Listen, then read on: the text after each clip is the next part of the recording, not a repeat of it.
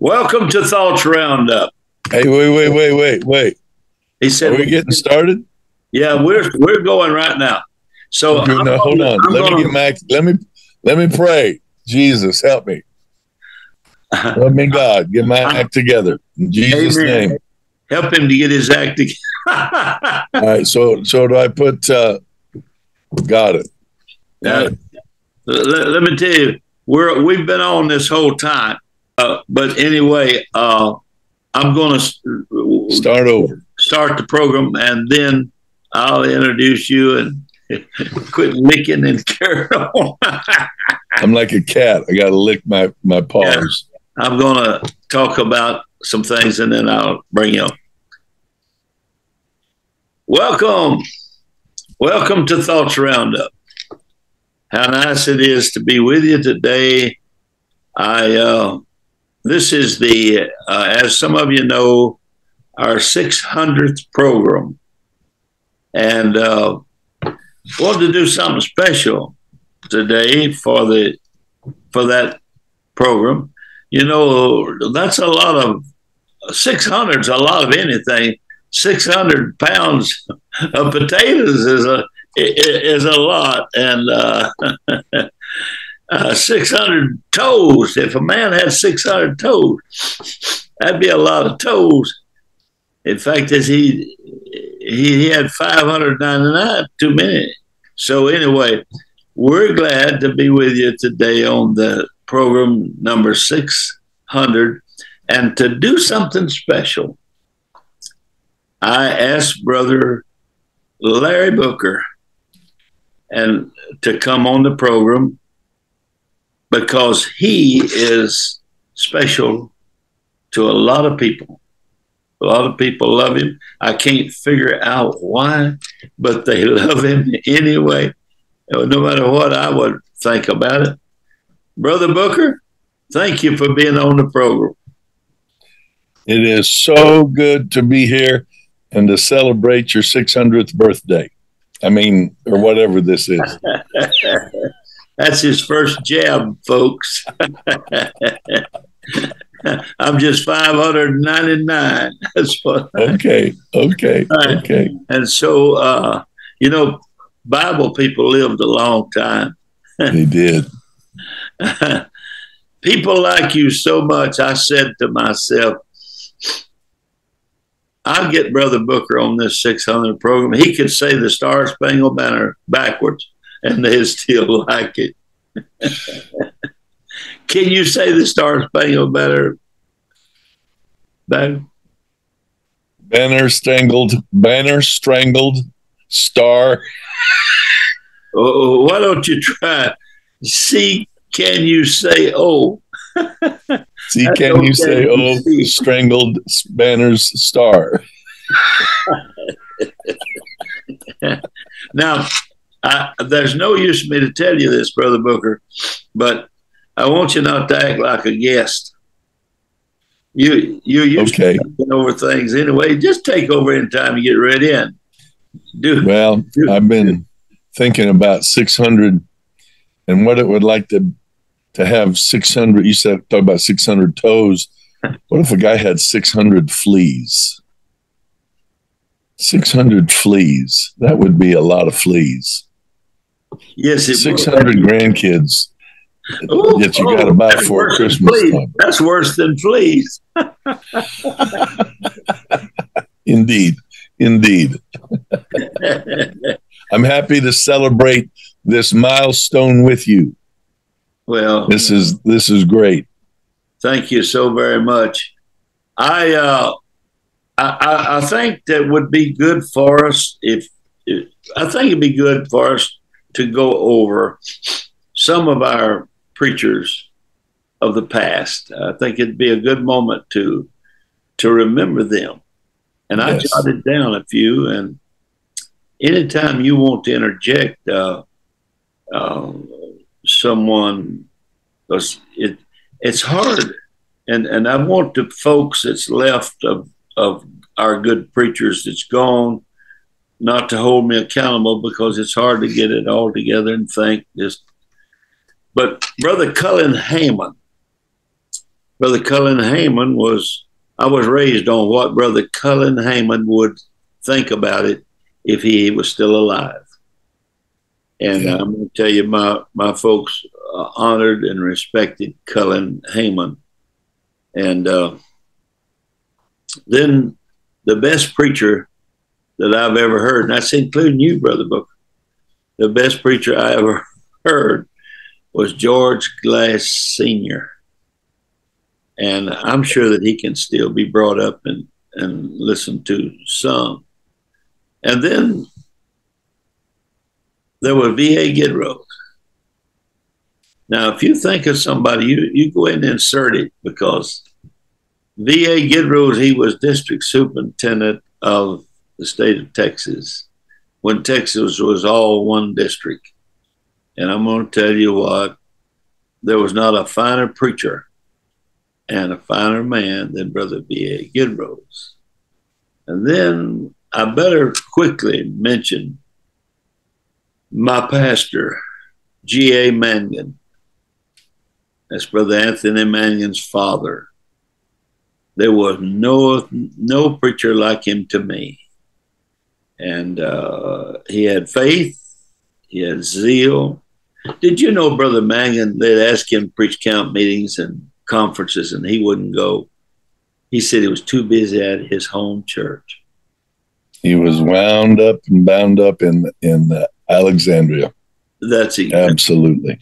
That's exactly right. You know, a lot of the names that you're mentioning, those are from a generation just ahead of me. Now, many of them were alive when I came to God, etc. But I never got to hear them. Hear them and know them. But every name that you've named, I've heard of them. I knew of them. I know their descendants, and they were very, very amazing people.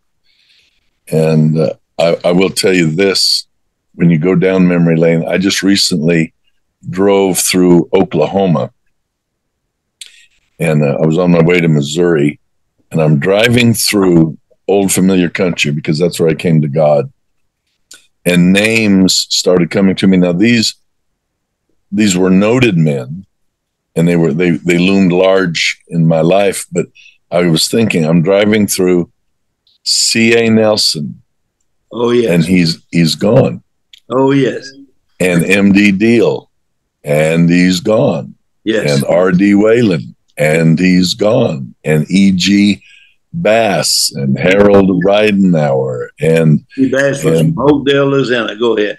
Yes, that's right.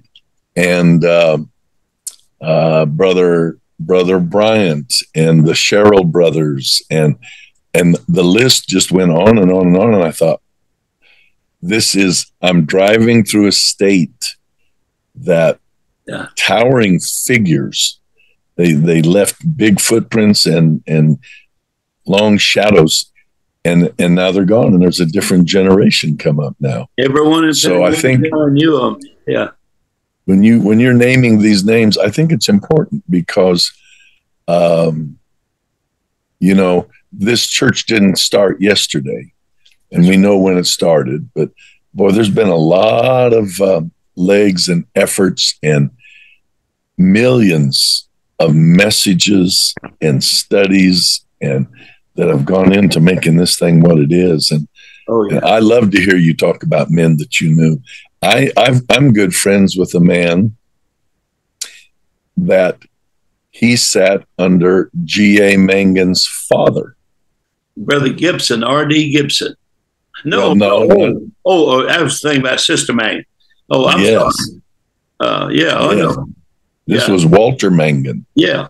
And 31, he was up in Plymouth, Indiana, and 31 preachers came out of that Plymouth, Indiana church, pastored by Walter Mangan.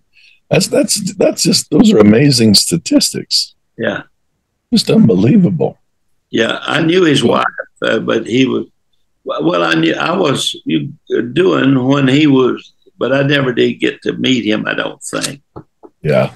Well, me neither, but it's something. Of course, out here in California, The legends were Paul Price. Yes. And nobody like him. Go ahead. And I.H. Terry. I.H. Terry, nobody like him.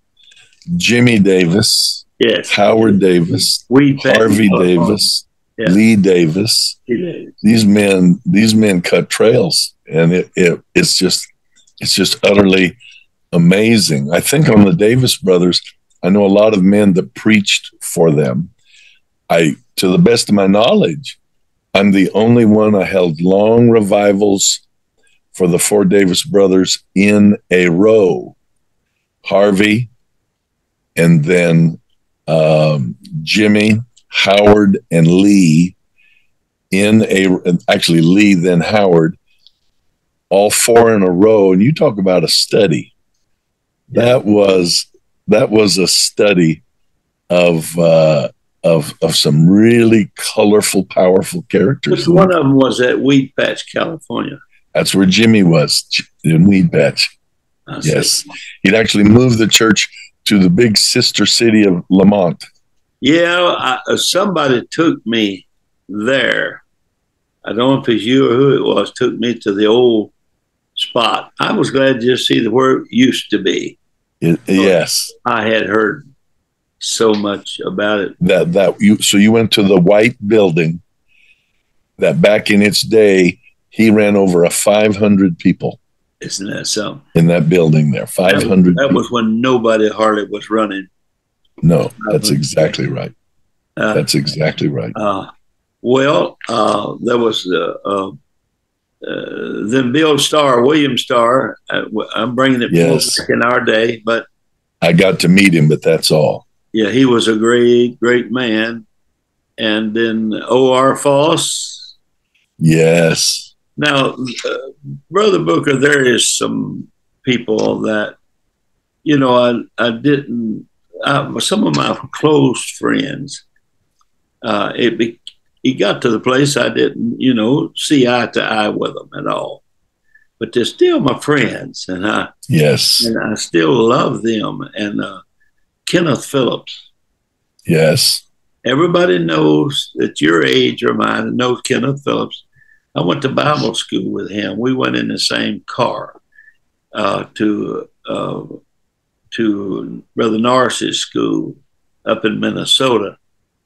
And then there was Jack D. Hart. Yes. Jack D. Hart was, he was all over. He was a home missions type guy. And he had a district office, and they used him all over the country. And I preached for Brother Phillips. I preached for Brother D. Hart. And then there was a man that's just like my brother. He was, I just could not separate hardly him from a real brother. And that was John Kershaw. Yes. And Kershaw preached it. I'll tell you what, if anyone got an invitation to preach a camp meeting, you can probably just figure that he was too busy, because that's exactly right. He was probably asked first. And so somebody asked me the other day, said, how do you think so-and-so got to preach that meeting? I said, well, Cody Marks was busy.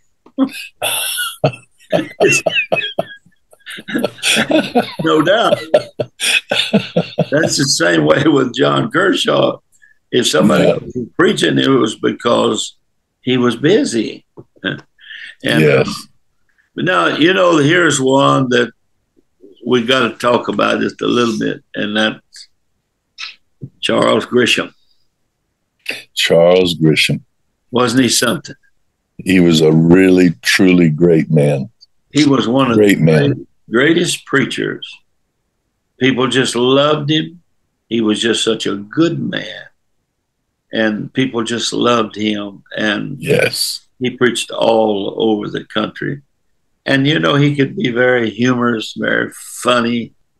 He could tell some of those old stories and say it like the old country people used to say. Yes. And Charles Grisham was the kind of man. Some of these men that you've mentioned, I've met. I got to meet them. Yeah. And I got to know Brother Kershaw just a little bit at a couple of Texas camp meetings that I did. Oh. And I was so impressed with him. Yeah. He was very, very, very kind to me. But Charles Grisham, he used to preach for me when I was up in Arroyo Grande. Oh, is that right? And of course, he's out of the old Williams Church, and I know a lot of people out of the Williams Church. But Charles Grisham was the kind of guy. If you didn't like Charles Grisham, there's probably something wrong with you. You just better go alter and see if there's anything wrong, just in case it might be. Yeah. No, he just an amazing man, amazing man, really amazing. Here's a man that you have not ever heard of, I don't imagine, Erman Davidson. No, I don't know him. Well, he was secretary of the district in Texas for a long, long time. And when I went to Dallas to build a church, he was over in Richardson, right out of Dallas, and he helped me and my wife so much, and he meant so very much to me. And then also another man that helped me tremendously whenever I went there, and that was Charles Glass. Yes. He was in Sherman, Texas. Yes. And he really did a good work. You ever heard of Wayne Pounders? Oh, I know him well. Oh, did you? Used to preach for him there in DeRidder. He was loved Wayne Pounders. He was so descriptive. Yes. And you preached. Let me think. Yeah, he was in DeRidder. That's right. Yeah. I love Wayne Pounders. He was so poetic and so descriptive in his preaching. And I complimented on him. He says, well, I don't get any credit for that, because he said, I think like that. I think in pictures and so forth. And so, well, I'll tell you one thing. I never got to that stage of the game where I could think in pictures and be poetic. Man came to my church one time, and I had to introduce him as Ennis Bonnet. I had to introduce him as one of the greatest orators that I had ever heard, and my folks didn't know what this was going to receive, and I just kept building it up, and so finally I turned the service to him the first night, and he said, perhaps there's a lot of things I could say, and perhaps there's a lot of things I should say. However, the urgency of the hour demands that I press into the message. So I will clamp the spurs to the bloodless sides of imagination. And he said, at that moment, the evening began to weave a delicate web from the sinews of silence and spread it upon nature's body. And at home, when I got home, I said, Ennis, what did that mean? He said, the sun went down. So I said, from now on, if the sun go down, I'm just going to not try to be poetic with it. I'm just going to say the sun went down. So. That's funny. Did your people have any idea what he was saying? They didn't know he came nor left. He didn't impress anybody but me. They went on their cornbread and beans and taters. This goes back to words easily understood. It's a big deal with God. Somebody asked me one time, said, do you get up about 5 o'clock to pray? I said, no, the Lord kind of wants to understand what I'm talking about. I can't even talk at 5 o'clock in the morning. I well understand. I well understand. Brother Booker, I'm so sorry you don't have anywhere to preach. Well, you just do what you can with what you got. I did get to teach the Bible study here this morning in Rialto. Let me ask you, do you know how many times a year you preach? Per year? Yeah. I don't know. I heard Cody Marks the other night. I think he said he preached over 230 times last year, and I know I'm nowhere near that. I'm nowhere Well, near I that. don't know now. If you at home you preach, and then every time I hear you at one place one night, and the next night you're somewhere else, and that you do that constantly. I think if You know, I've been asked about that, and this is kind of interesting, I think. But when I was a teenager, of course, I was a hooligan idiot, yeah and I never really dreamed I'd live to see 30. And I know that if God hadn't got a hold of me, I'd either be in the grave yeah or in a penal institution or a mental institution. That I know. So, but I never thought I'd see 30.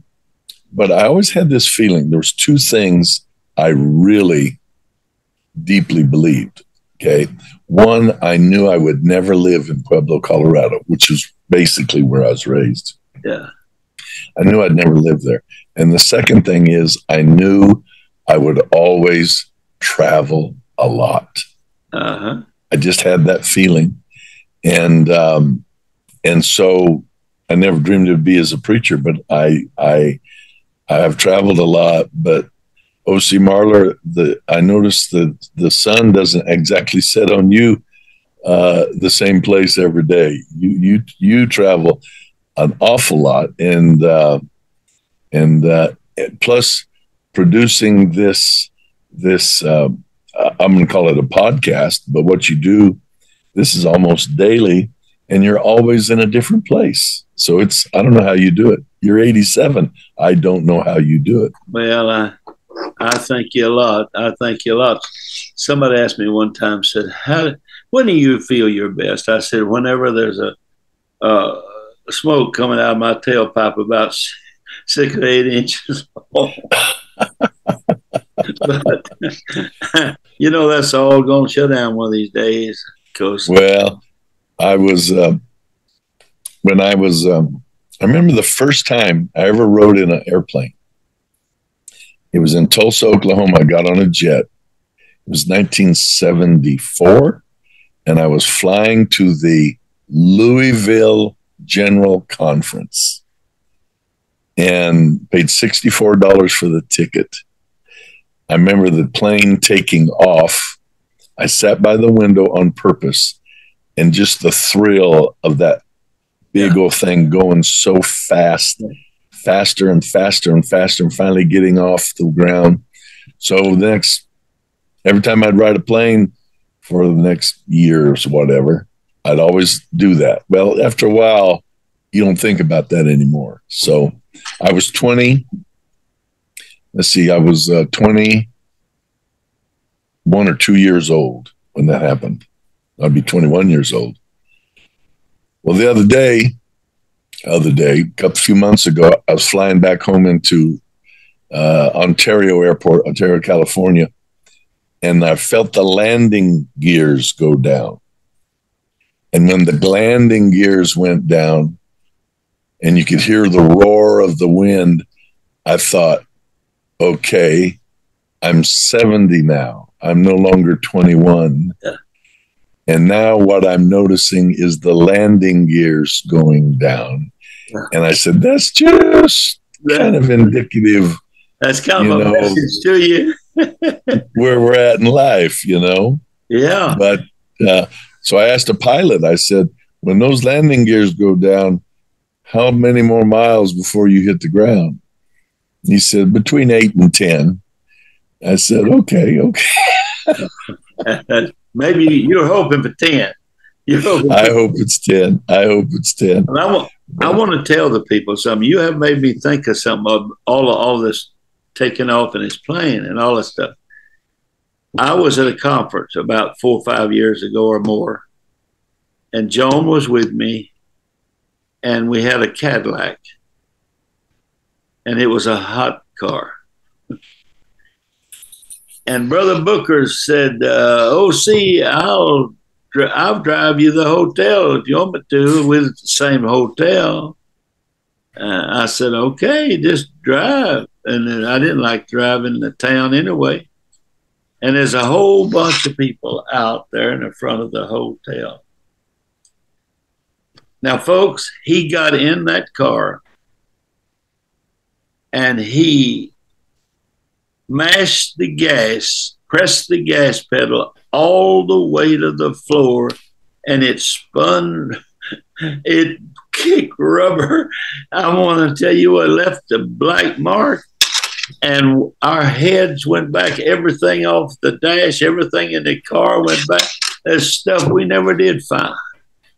And and everybody was just so excited because he did us that way. You never have apologized for doing that. You get that little old grin like a fox eating yellow jackets. I don't know what got over me, but it just, and the one I really felt bad about was Joan.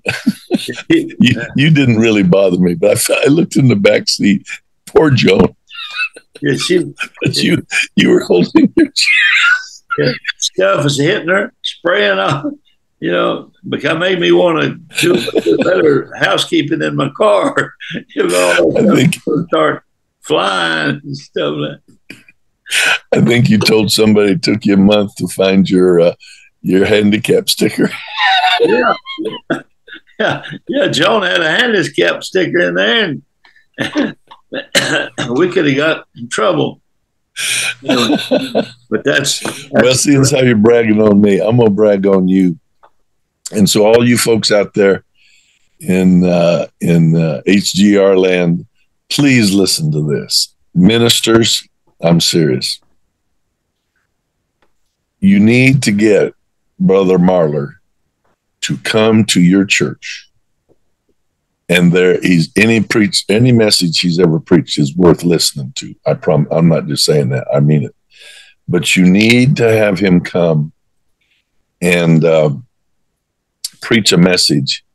And if I don't have this title exactly right, Brother Marler, you fix it. But it is what every saint owes to every visitor to every service.